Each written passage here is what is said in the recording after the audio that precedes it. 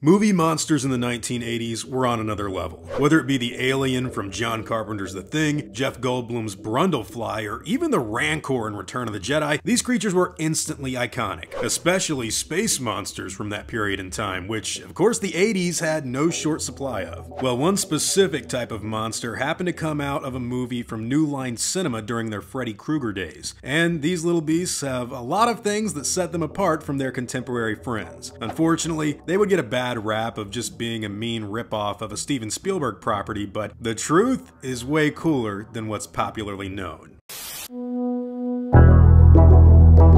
Critters is a 1986 horror comedy directed by Stephen Herek. It stars Scott Grimes, Don Opper, and Dee Wallace, credited this time as Dee Wallace Stone, who I'm sure many fans of this channel will recognize from The Howling, another 1980s classic. Now, Critters is the awesome story of a small rural family falling under attack from intelligent creatures from outer space. Little furballs that have the ability to shoot projectile quills, operate machinery, and love to eat everything around them, including you. The story basically starts with a prisoner transport in space. These aliens have the ability to roll up into little balls and travel at fast speeds to anywhere they want to go. They have giant mouths filled with sharp teeth, speak in squeaky little gibberish noises, and are in the process of going to jail. But after the little monsters escape, alien bounty hunters are sent after them when the creatures head to Earth. By the way, is it just me, or does anyone else think Disney took more than just a little inspiration from this film?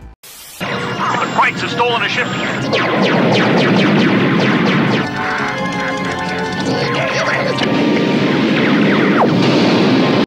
The alien prisoners are known as Krites, little angry furballs with giant mouths that eat everything in sight. They're extremely intelligent, mischievous, and cause a lot of problems for everyone involved. The bounty hunters in question have the ability to transform their faces in order to blend in with the planet. The two we follow are hot on the critters' trail and end up going to Earth, messing up all kinds of stuff in the process. Their names are Ugg and Lee. Get it? And one of them ends up turning into an 80s rock star named Johnny Steele, while the other is left looking like a blank slate. Because, quote, nobody likes him. Critters ends up setting its story on the small family farmhouse where a drunk who claims he can hear space messages in the metal fillings in his teeth meets up with these people who are trying to live a normal life. Billy Zane gets eaten, a whole bunch of stuff blows up, and the monsters start doing some serious damage in the little community. What more could you ask for?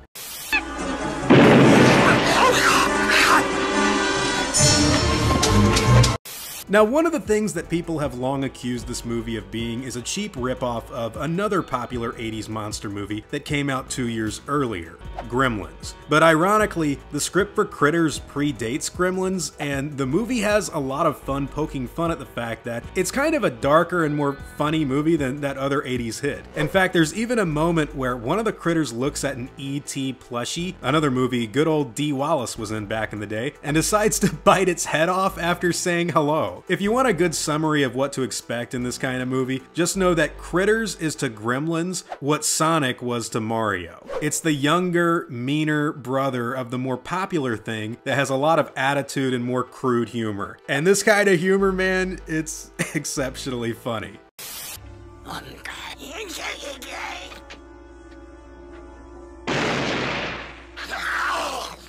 Now look, much like Tremors, back in the day I loved me some Critters, and this was a series that I would have a ton of fun with when it came to old school low-budget monster movies. Originally, Roger Corman was supposed to make it, but after Bob Shea over at New Line, which remember was a brand new company back then trying to establish themselves, after they got wind of it, he wanted to make the movie more, and that's how these studios kind of established themselves back in the day. Much in the same way Universal Studios built a company off of sequels to Dracula, The Wolfman, and Frankenstein, New Line Cinema was busy making a Nightmare on Elm Streets 3 and 4 and several Critters movies, which eventually led them to make, oh gee, I don't know, only the greatest film trilogy of all time. We all gotta start somewhere, and trust me when I say that Critters is definitely a place I'd be proud to start. Dee Wallace, by the way, is incredible in this movie. Her acting is so good that it feels like it shouldn't even be in the scene. It's almost like those scenes where Laura Dern is screaming from the T-Rex or Velociraptors in Jurassic Park. Like, that's a good movie, but damn girl, you're like on on another level. This is too good acting for the little scenes that you're in, and Critters is great. She has excellent scenes of genuine concern and terror. The other characters like Ugg and Lee are really fun when they're blowing up bowling alleys or doing crazy stuff around town. It's really well acted, it's a really fun script, and it's something that I think a lot of people are going to have fun with. The critters themselves are equally as iconic. I mean, look at these guys. Turn them blue and give them ears, and you basically got copyright infringement. By the way, the designs of the Krites actually come from another group of dudes we've mentioned before in the past. The special effects for Critters was done by the Kyoto brothers, and boy did they knock it out of the park with this one. The best thing I can compare them to is a mix between the Tasmanian Devil and a Gremlin, which is even more funny given that that's what people usually accuse them of being a knockoff of. But no, in my opinion, Critters is a whole lot of original fun.